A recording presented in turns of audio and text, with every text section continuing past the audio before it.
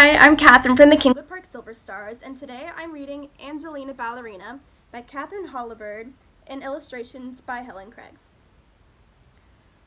More than anything else in the world, Angelina loved to dance. She danced all the time and she danced everywhere, and often she was so busy dancing that she forgot about the other things she was supposed to be doing.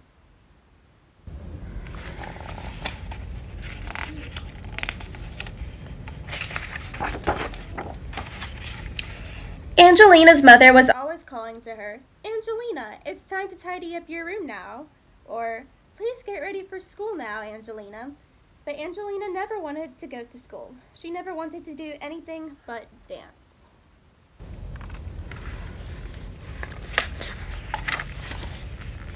One night, Angelina even danced in her dreams, and when she woke up in the morning, she knew that she was going to be a real ballerina someday.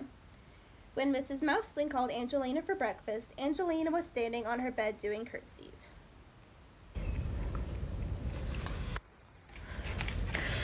When it was time for school, Angelina was trying on her mother's hats and making sad and funny faces at herself in the mirror. "You're going to be late again, Angelina," cried Mrs. Mouseling. But Angelina did not care. She skipped over rocks and practiced high leaps over the flower beds until she landed right in old Mrs. Hodgepodge's pansies and got a terrible scolding.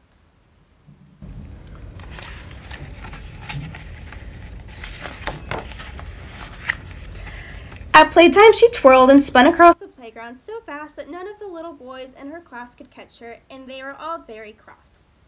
After school, she did a beautiful arabesque in the kitchen and knocked over a pitcher of milk and a plate of her mother's best cheddar cheese pies. "Oh, Angelina, your dancing is nothing but a nuisance," exclaimed her mother.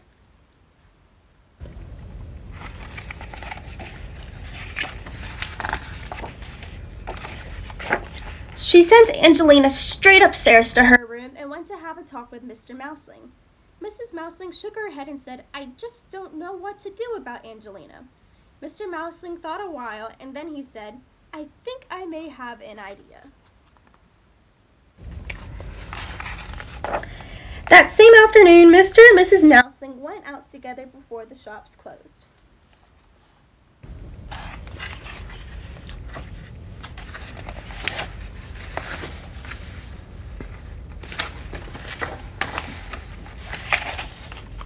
The next morning at breakfast, Angelina found a large box with her name on it. Inside the box was a pink ballet dress and a pair of pink ballet slippers. Angelina's father smiled at her kindly.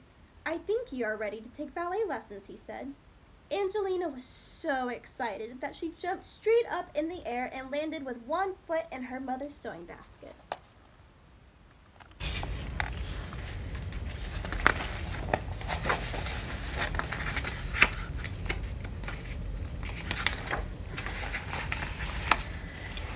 The very next day, Angelina took her pink slippers and ballet dress and went to her first lesson at Miss Lily's ballet school. There were 9 other little girls in the class, and they all practiced curtsies and pliés and ran around the room together just like fairies. Then they skipped and twirled about until it was time to go home. "Congratulations, Angelina," said Miss Lily. "You are a good little dancer, and if you work hard, you may grow up to be a real ballerina one day."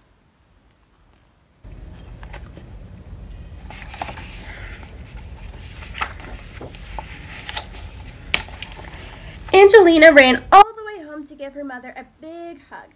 "I'm the happiest little girl in the world today," she said. From that day on, Angelina came downstairs when her mother called her. She tidied up her room, and she went to school on time.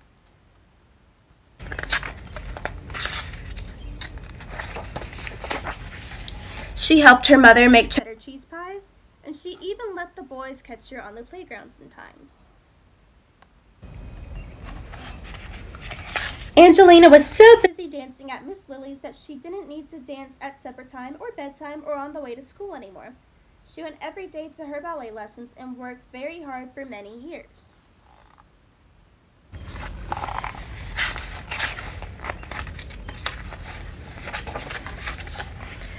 Until at last she became the famous ballerina ballerina Mademoiselle Angelina, and people came from far and wide to enjoy her lovely dancing.